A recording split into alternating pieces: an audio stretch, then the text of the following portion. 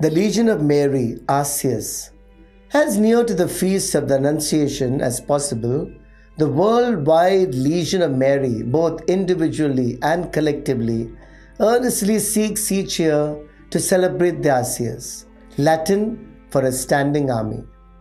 This ceremony is one of the most beautiful and profound functions of the Legion.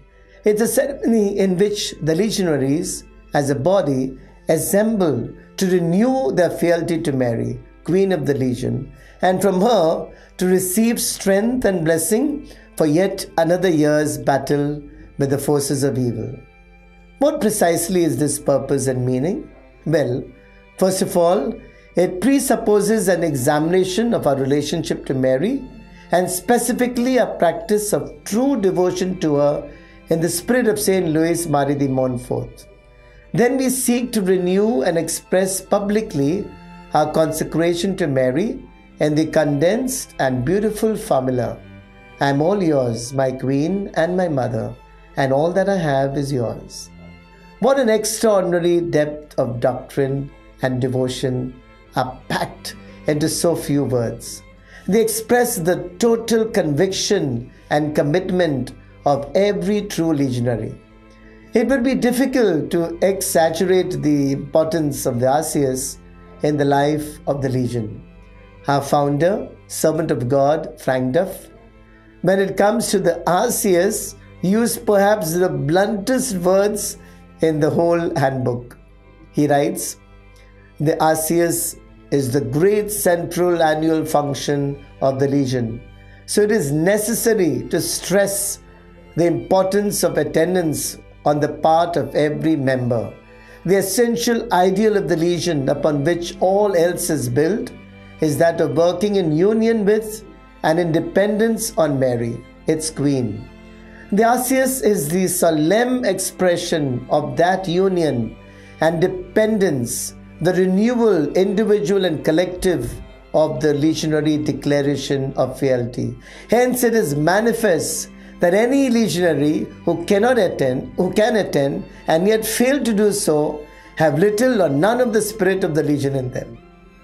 The membership of such person is not an asset to the Legion," he writes.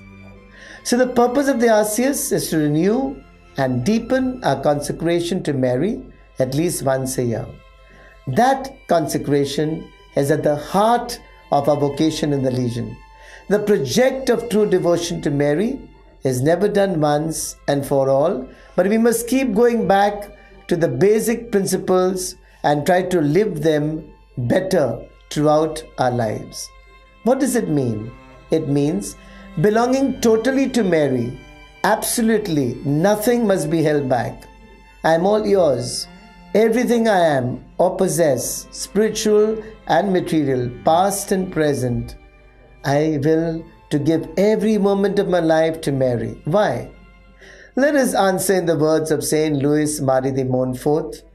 The essence of the true devotion consists in giving ourselves entirely to the Most Holy Virgin in the quality of a slave in order to belong fully to Jesus Christ. The shorthand of all the work of de Montfort and our founder is Jesus through Mary. Sometimes we might be tempted to think that this consecration is too demanding. It may appear sometimes to be a constant struggle, and sometimes we can feel exhausted with all the work that never ends but accumulates day by day. But authentic love of Mary eases this problem, and we remember the constant saying of Frank Duff in his many letters to legionaries. We are accustomed to think and to say that whatever we give to Our Lady through the Legion is infinitely outweighed by what she gives to us in return.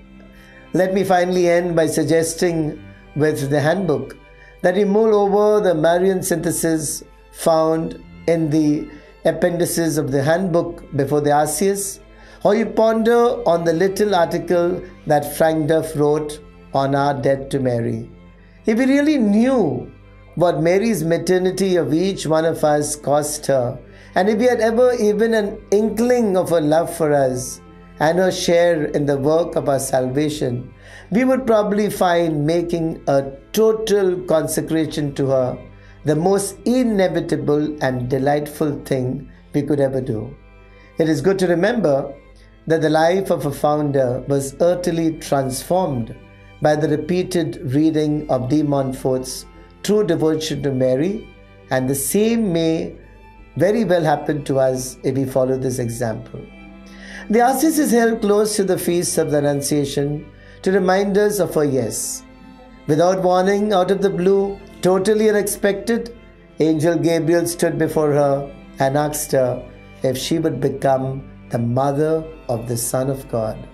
Fortunately, she said, "Yes, be it done to me according to your word." And look where God took her. She is fourth in command after the Father, Son, and Holy Spirit, and far above the rest of us. But supposing she had said, "No, not me, I'm too busy," or "No, let so and so do it, she's better qualified than I," then for the rest of her life, she would have looked back on her squandered life. So say yes and see where God takes you. For further updates, subscribe to our channel and please click on the bell icon. Thanks for watching.